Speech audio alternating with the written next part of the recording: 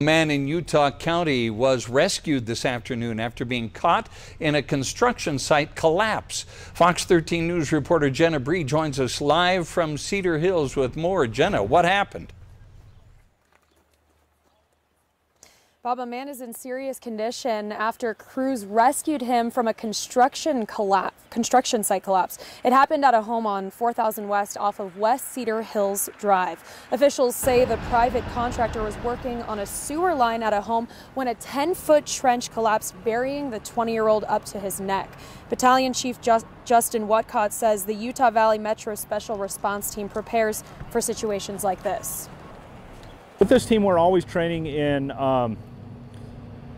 instances like this, such as trench rescue. We do structure collapse, rope rescue, confined space. This is a component of all those kind of put together, where we have our hazmat component, we have our trench rescue component, we had a rope rescue component that all came together to remove this victim. Officials are still investigating what exactly caused the collapse. The man who fell in the trench was airlifted to the hospital. Officials say he was able to breathe and speak when they rescued him. We'll continue to keep you updated as we learn more about what exactly happened. Reporting live in Cedar Hills, Jenna Bree, Fox 13 News, Utah.